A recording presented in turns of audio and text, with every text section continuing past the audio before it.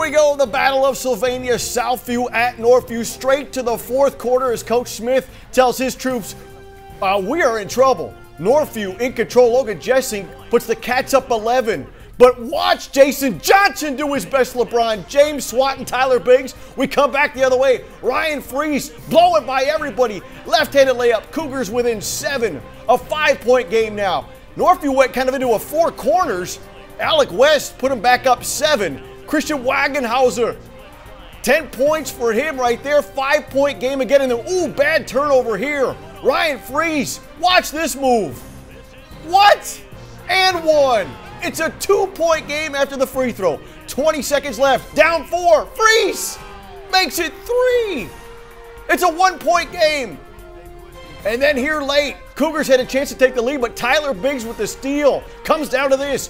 3 seconds left. 1.7 seconds left. Down 3. Free again. It was chaotic. And Northview, as Mason Lowry said, survives 51-48, knocking off the Cougars. How are your nerves after that?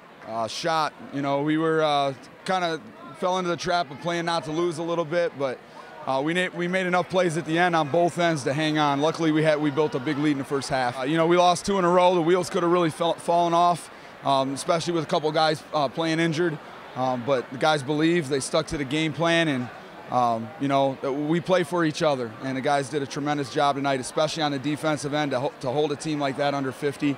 Yeah, you can't say enough about it.